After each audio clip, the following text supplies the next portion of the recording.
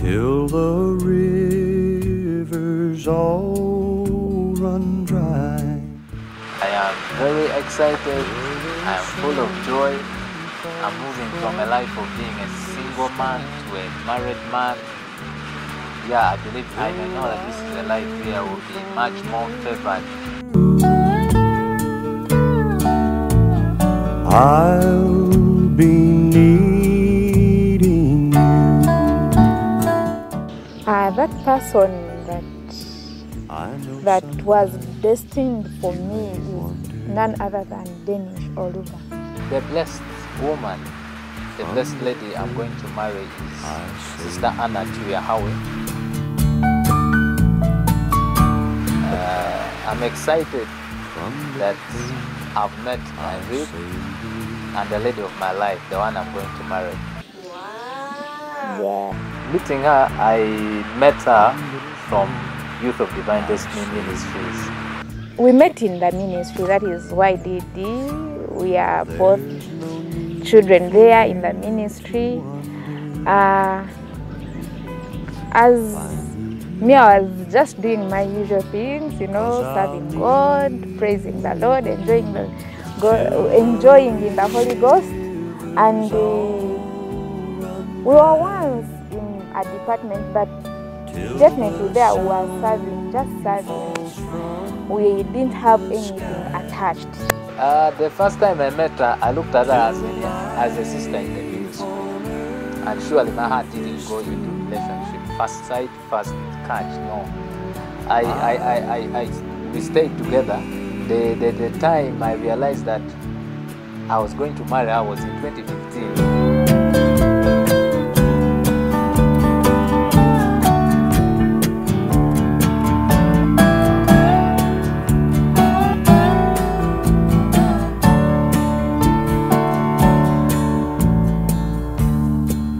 I remember in 2015 we went to Berenga for the ministry day out. I tried to even be around her, to ask her name, to ask what she likes and all that. She never wanted to answer me. And even though sometimes I hurt you, I knew I was meant to marry her. No matter what was on my way, I knew that was a choice, and that God had backed up for me. if I need you, 'cause I'll need you. The time was too good, too good, exceptional good. But me, I was looking at him as a brother, You know, that making this lady, it was a challenging thing for me to propose to her. Why? 2015, around April, March there, when I got to know clearly that she was the one I was to marry. In November, she was brought into my department, where I was the department head. She was serving as a member. Imagine you're leading someone you know is going to be your wife. There are times when you need results and you really need to, all the times you need results and you really need to see things work out. I'm sure this lady saw how I behave when I need things done and when I'm on pressure and I need things to be done. So it took me time to propose to her until I said, okay, let me wait, maybe 2015 to 2016 they will change her to another department. Then I can easily talk to her. And 2016, she actually became my vice. 2016, 2017, we're in the same department conversions board. I could not still propose to her, and I've not told my leaders. So, but 2017, 31st of December, I opened up my heart and talked to Pastor Geoffrey about the lady I would like to marry, and my apostle and my father just said that is very okay. I don't need to pray about this. Oh, the joy that was in my heart. I left that house.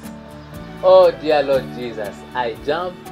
I was so full of joy. The sky till life on earth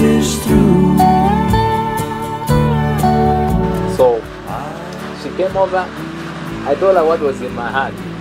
I said, I would love to marry you. I would love to spend the rest of my life with you. And I love you to be my wife. I told her, I said, I love you. And I want to spend the rest of my life with you. Of course, I told her my vision in life. So she told me, said, okay. I remember those were her words. She said, okay.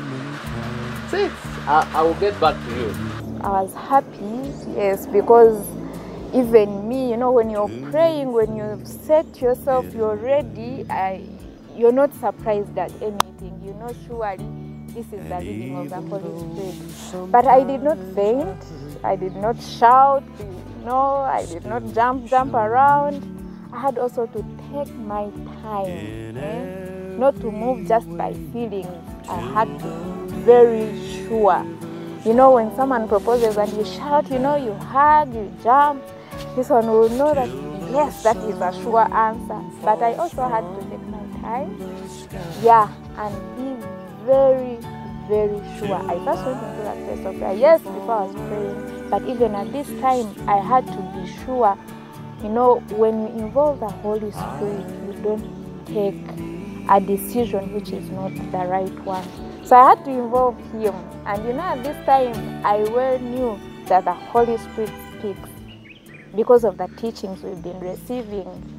So I knew this friend of mine, when I speak to him, the Holy Spirit, when I speak to him in this issue, he will give me the right direction. And I also sought counsel before giving him the response. But basically, when he proposed, I didn't faint. I didn't shout. I played it cool. And after some time, I always call her honey, darling, love. Till the sun falls from the sky.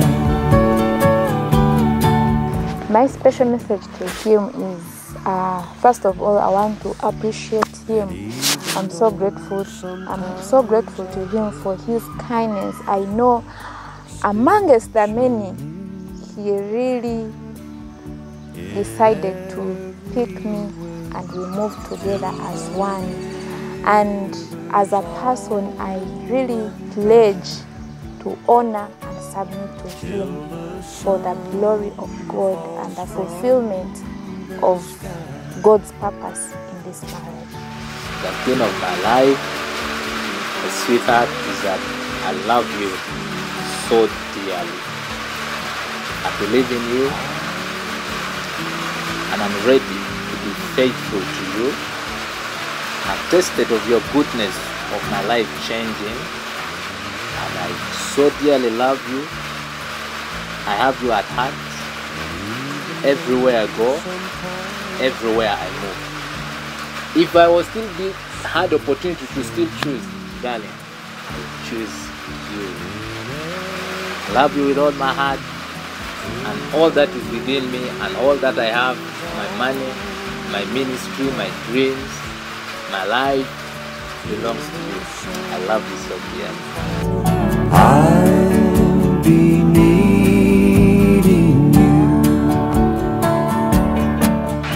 Dear friends, we are very excited that man finally, after 30 years and becoming a Mr. All. Huh? See this queen? She gave me her heart. And on the 9th, I'd like to welcome you. The story still continues. We have so much more. Come and be a part of our wedding, and it will be a blessing to us, to our history, in every bit of our lives.